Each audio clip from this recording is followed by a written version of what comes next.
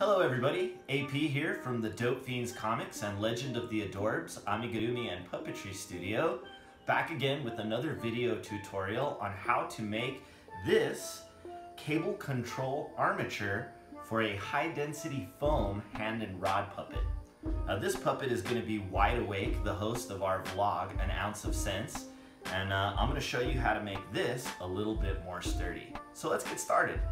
Wide's head is one of the most intricate cable control builds we've done for a hand and rod puppet and features lateral eye movement as well as blinking eyelids and a special feature for this character, the ear wiggle.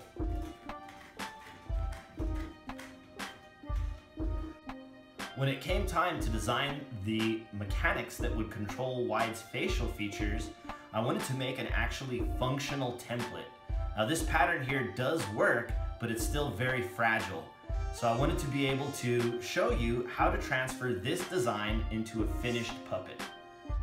To make the skull armature for our puppet, as well as the eye, eyelids, and ear articulation, we're going to need one 12-inch by 26 gauge by 18-inch piece of sheet metal, 3 4-foot bicycle brake cables, 3 aluminum coat hangers, 3 ferrules, 2 wooden balls, 2 5/8 of an inch doll eyes, some floral wire, number 8 32 by 1/2 inch screws and nuts, 1/4 inch cable clamps, and some tape.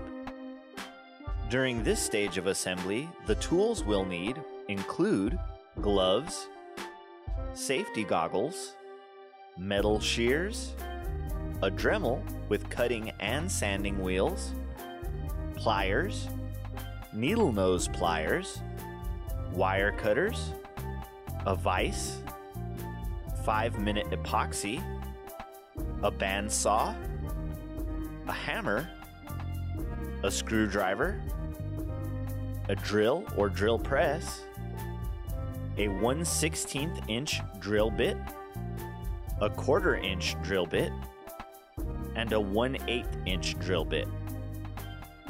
These are the 6 pieces that we will need to cut from sheet metal. This is the basic skull plate that rests above your hand in the puppet's head. These are the 2 uprights that support the cables and create a dome inside the foam of the puppet skull. And these 2 pieces insert into the back of the eyeballs and perform the lateral motion when hinged to this piece, which translates the cable's action to the eyeballs.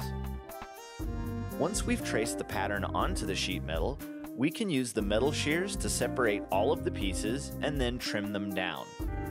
The Dremel will help to make fine cuts and smooth off some of the rough or jagged edges of the metal. Be sure to wear safety goggles and gloves when cutting metal. Remember, it's all fun and games until someone takes a splinter of metal in the eye. Then it's just fun and games that you can't see. Use the drill and 1/8 inch drill bit to drill holes in the sheet metal wherever the pattern indicates.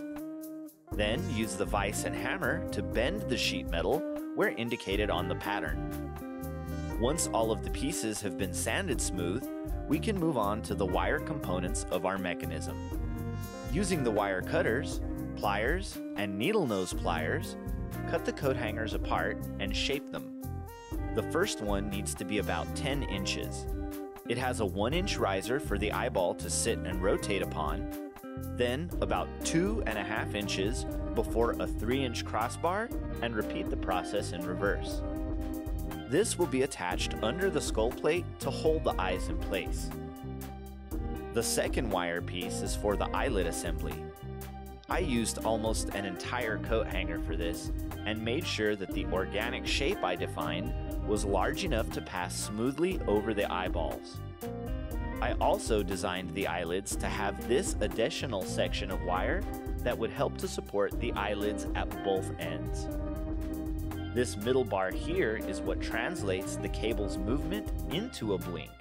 and it's bent at an almost 45-degree angle to facilitate that movement. The last wire piece we will need to create is for the ears.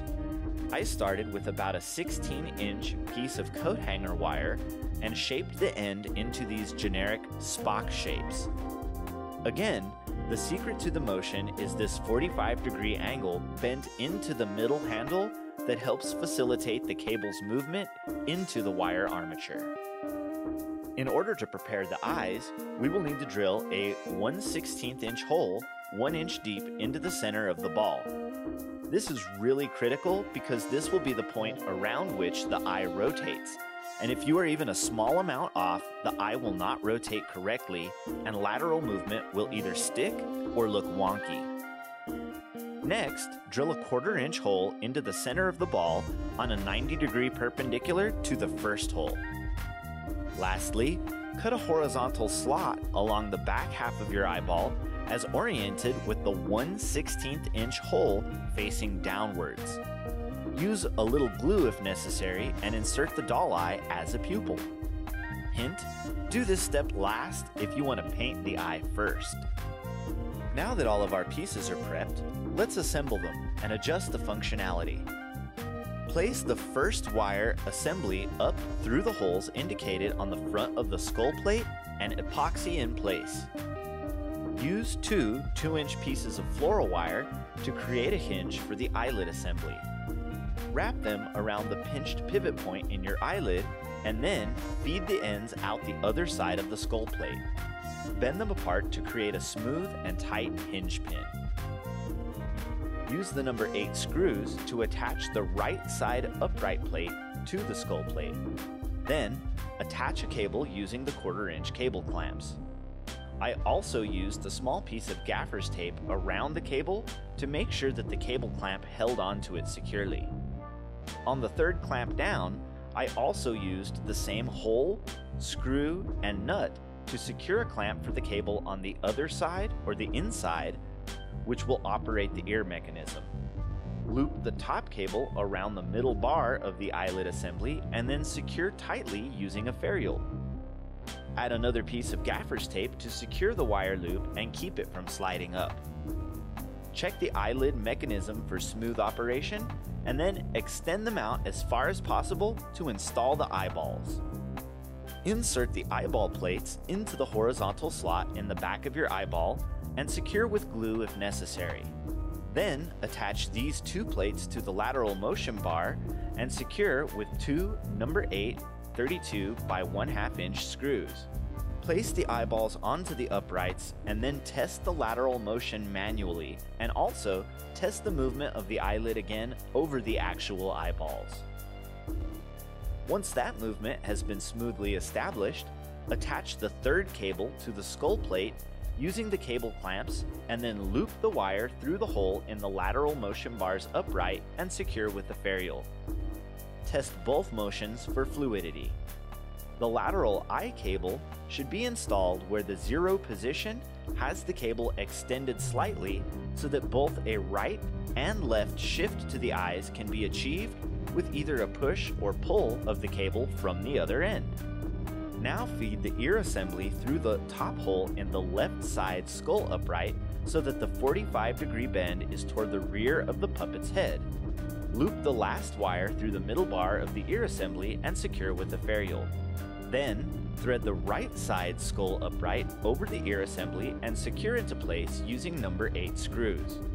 The cable wire should naturally catch underneath the second screw, protruding from the eyelid mechanism's cable assembly. This will help to establish the proper angle to achieve fluid motion when articulating the ears. Now, the left-hand control mechanism is itself a bit tricky to build. You're going to need one 12-inch by 26 gauge by 18-inch piece of sheet metal, one 1-inch by 1/16 inch by 6-inch square aluminum tube, one 3/4 inch by 1/16 inch by 10 1/4 inches square aluminum tube, 3 ferrules, number 8 32 by 1/2 inch screws and nuts, one number 4 by 1/2 inch wood screw, 1/4 inch cable clamps, a back brace, a 1 inch by 3/4 inch piece of wooden dowel, one 1 inch by 3 inch by 3 inch piece of plywood square, a syringe, and a 2-inch spring. The tools needed for this part of the assembly include gloves, safety goggles, metal shears, a Dremel with cutting and sanding wheels, pliers, needle nose pliers, wire cutters, a screwdriver, a hand rivet gun with rivets, a miter saw, a drill or drill press, a 1/4 inch drill bit, a 3/4 inch drill bit, some wood glue, and a box cutter. Let's begin by assembling the mounting bracket that attaches the control arm to the belt that the puppeteer will wear. Take the plywood square and drill a 3/4 inch hole into it, which will hold the 1 inch dowel segment. I measured an approximate 57.2 degree angle to extend the control off the hip. Glue the dowel into the plywood square and set it aside to dry. Measure the amount of cable it takes for the full range of motion on the puppet's end, and then use the miter saw to cut the 1 inch aluminum tubing to the correct length. Also, be sure to make a complementary 57.2 degree angle on the end of the 3/4 inch aluminum tubing so it mounts flush with the plywood square.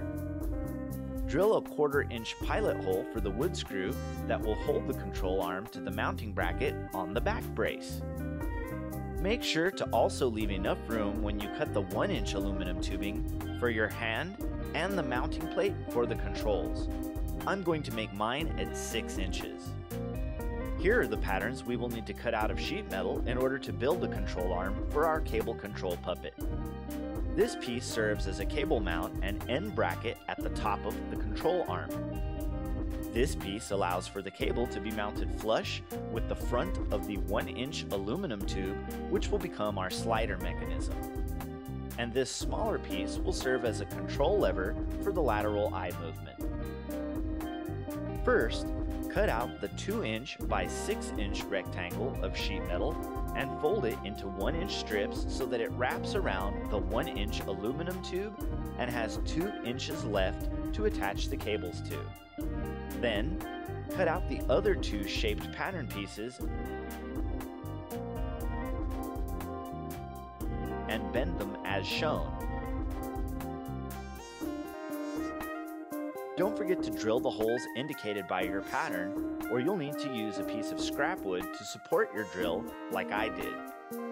Be sure to use caution when you use the Dremel and sanding wheel to smooth the edges and remove any jagged spars or slivers of metal. Begin assembly by first drilling a 1/4 inch hole through both the extender bracket and the 1 inch piece of aluminum tubing where the bracket is flush with the end of the tube.